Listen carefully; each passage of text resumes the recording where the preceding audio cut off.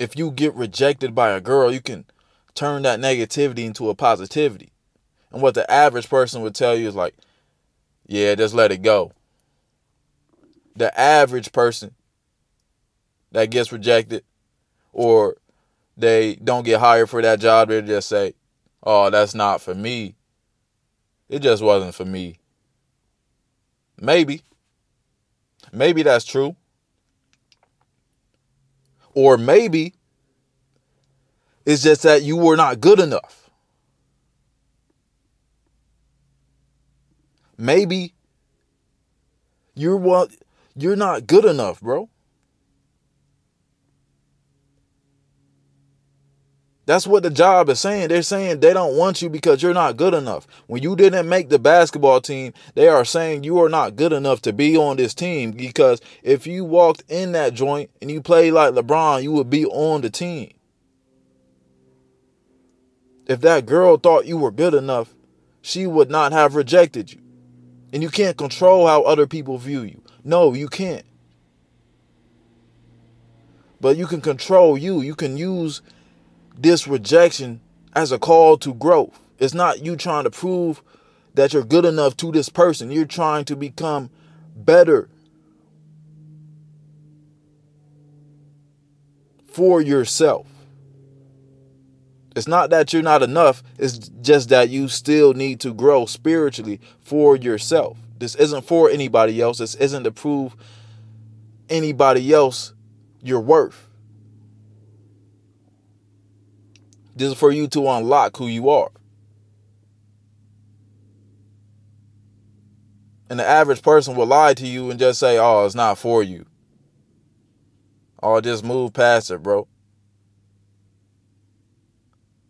Yeah, move past it. But don't be like the average person. Because guess what? The average person has less than $1,000 in their bank account.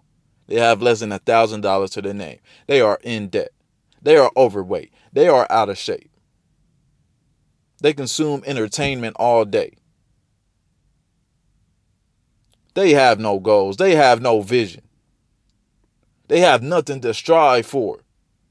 So they're going to tell you to be average. They're going to tell you to do the same thing that they do, because misery loves company. This is why I tell you not to be average, because people say, yeah, I just want to be average. You want to have less than $1,000 in your account and be in debt and have no purpose, no goals, and be overweight? What type of shit is this? So no, don't be average. Don't listen to them. Use these rejections and failures as fuel. Yeah, we're going to move past them, but we're going to move past them from a higher consciousness. We're going to use these as energy.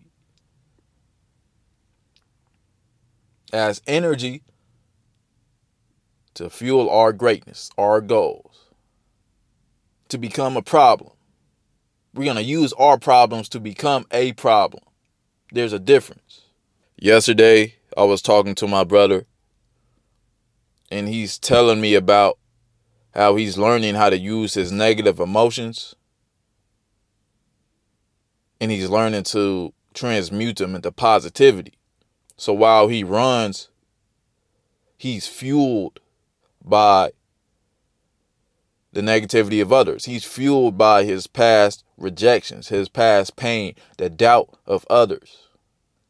While I was grinding, while I was working 2 jobs, 7 days a week for a year straight to get my bread up.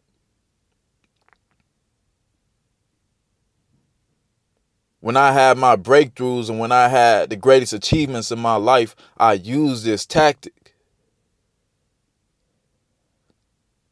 to become better.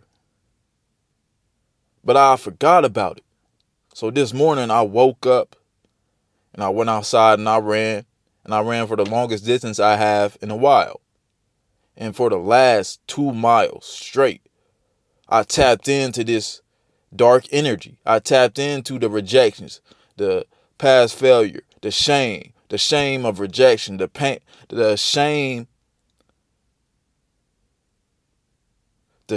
of feeling like my past mistakes are holding me back, like I fucked up or something.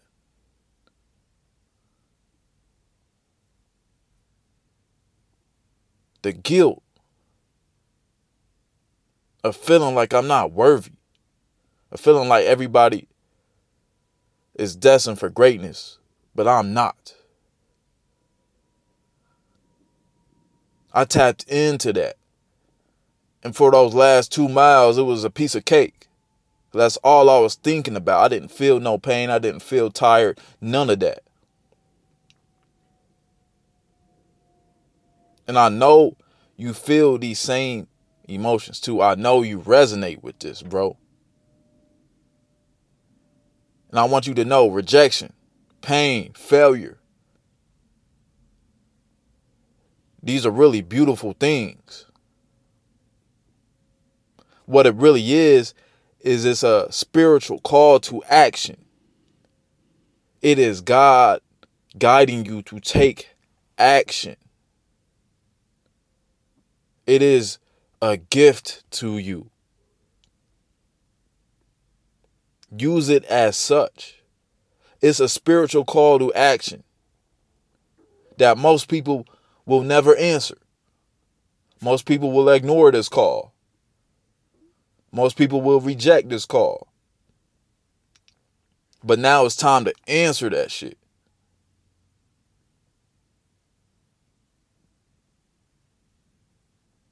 You're being guided. You're being guided to a higher purpose, to your mission. You're being guided to do, to take actions, to become. And the negative emotions are really positive when you reframe them. So first, let's reframe positivity. Because we all want to think positive. We all want to be positive people. And yeah, it's cool to be positive. But that does not mean you ignore the negative. Because you can turn the negative into a positive. You can turn these negative emotions, these negative experiences into a positive. Are you going to continue to ignore the pain and the suffering and act like it's positivity? Or are you going to accept it and allow it to grow you? And one of the stories that hit me hard is the story of Jesus in Gethsemane. Now, this man went through so much suffering, went through so much pain. His friends, closest friends, abandoned him. He was facing death. He was facing hardship. He was facing rejection from society at whole. And he prayed. He prayed to God to take away his suffering.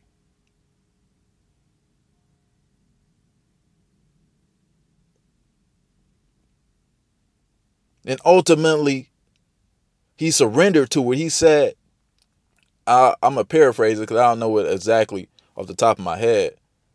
Not my will, but your will be done. God's will be done. If this is your will, God, for me to suffer like this, then I accept it. I surrender to it. I surrender to your will, and I will use it to get closer to you. I will not sit here and ignore all of this pain and say, oh yeah, I'm going to just ignore all this going on around me. No, he didn't say that. He surrendered to it. He used it as a tool to get closer to God, to get closer to the divine, to strengthen his relationship to the divine. And this is what you must do as well. And don't push this pain away. Too many people think that they got to bottle it up and not use it and ignore it. No, bro. Feel it. Let that shit burn. Let the fire fuel you. Embrace it. Don't push it away. You have to face these negative emotions and transmute them. and let them go. This is raw energy that you have been gifted by God that you're just ignoring, that you don't want to use because society tells you, oh, just move past it. But you're really bottling it up because it's still there. You have not let it go yet, but you can use it constructively. And you're bottling up by sedating yourself. Society wants to sedate you. They want you to be on drugs and alcohol. They want you to ignore this pain, to ignore the negative emotions, to run from it every single time that you feel the shit. That's why you run from it. That's why you run to the vices. You run to the porn. You run to scrolling on social media all day. You run to Netflix. You run to escapism. Just to escape the gift that God has given you. The negative emotions. Think about that. You're viewing a gift as something you should reject. You don't want to feel it. You feel guilty. You feel shameful that you even feel this. So you're going to run from it instead of sitting with it and embrace it and using it to fuel you in whatever endeavor you have. You can use this on yourself as well. You can use this. You can use your old self, your past self, to fuel you. The past vices, the past pain that you put yourself through, ultimately use this as well. So that person that picked up the bottle to run from the pain, that bitch inside you, you can say, I'm going to kill him. I'm using that as fuel because he doesn't believe in me. Because your past self did not believe in you. When you was on the adult movie websites and you had your dick in your hand, that bitch did not believe in you. You didn't believe in you. Kill that person. Use that as fuel to grow. Say, damn, bro, I was so weak last week that I ran from the pain. I'm using this as fuel to grow. So you can get angry at yourself, at your past self, so you can kill that inner bitch within you. I'm not sure if you're familiar with Carl Jung, bro, but Carl Jung has this idea of something called the shadow. Now, the shadow is basically synonymous with your dark side. It's all of the things deemed dark by society, the things that you were shamed for, the things that you were guilted for, that you choose to hide, the negative aspects of your personality that you choose to hide from everybody, the negative emotions that you choose to hide and run from, the jealousy, envy, fear, the anger. It's all in your shadow. And it's unconscious for 99% of people. When really these emotions are supposed to be transmuted. When you feel jealousy, you can use this constructively. Most people will feel jealousy and be negative. Oh, that person got a Lamborghini. They're a scammer. No, you think they're a scammer because it's a projection. You think they're a bad person because it's a projection. You think you can't conceive in your mind how somebody can make that amount of money, so you automatically think they have to scam because that's the only way that you would be able to do it. So you're going to project your jealousy and envy. Or you can use it on the opposite end. Oh, this person has a Lamborghini.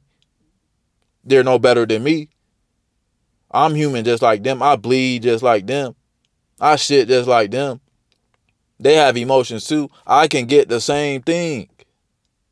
Bless them. Give them more. And I'ma get it too.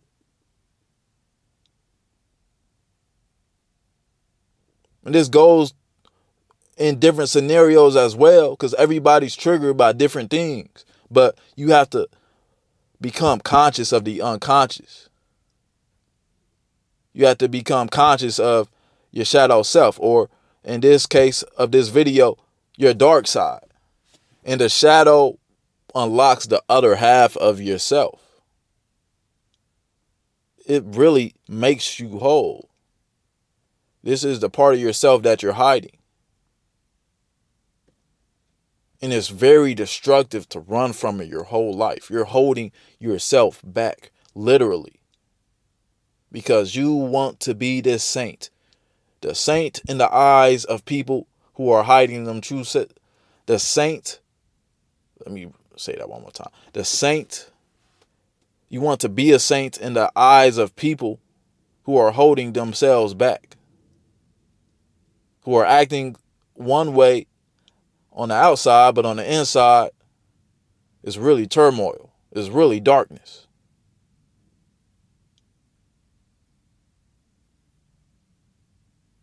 And you want to please these people. So you are going to hold yourself back. Embrace your shadow and use it constructively. And uncover it. Because this is 50% of your energy that you're not using. You're not even at your full potential. You're not even at your full creativity. You're not even at your full strength and power. You have to use it constructively, though. Because if you just let all this energy out and you have nowhere to direct it, then it's really going to fuck you up, bro. It really is. So that's why it's so important to have goals in your life, to have direction, to have purpose, so that you can channel this quote unquote dark energy into your goals, into your purpose, into whatever you're doing, and let it fuel that. Think of somebody like a Michael Jordan. Think of somebody like a Kobe Bryant. This energy needs to be used. That's why it's important to set goals, bro. And if you need help with this, if you want to take action, if you really want to make a change, then book a call with me. Click that link in the description and book a call with me. I don't know how long I'm going to do this, but I really want to help you, bro. I'm going to help you gain the direction and the clarity that you need. But you need to channel this dark energy once you access it into something, so that it can be used constructively for a good purpose, for a positive purpose. Now it is a positive thing. This is the difference between wishful positive thinking and actual positive thinking. Actual positive thinking is you're turning negatives into positives, not just you ignoring the negative, not you just ignoring the dark. You're sitting in the dark and you're changing your perspective of the darkness. So I just want you to realize that every rejection, every no is not a shot at your self-worth. It's just a call for growth. A call from God, the universe. It's a call for growth. And it's time for you to answer that call and grow. Not for nobody else. For you.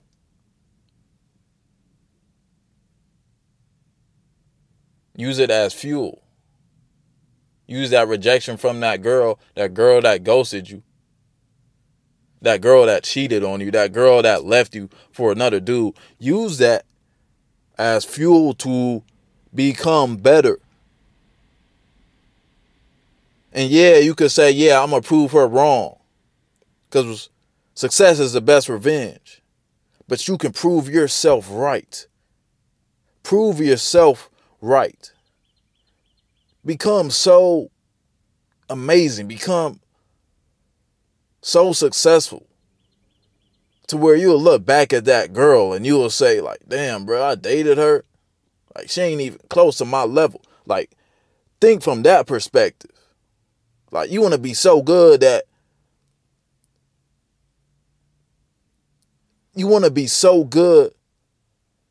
you look back at that girl you dated and you like, damn, bro, I dated her.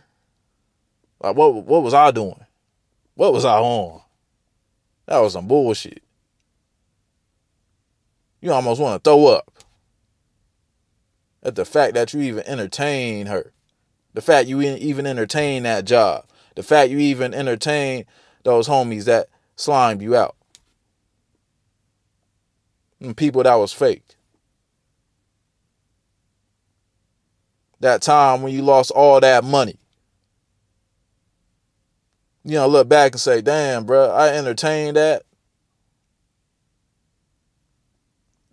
I sat there and was really distraught about that when I could have used that as fuel.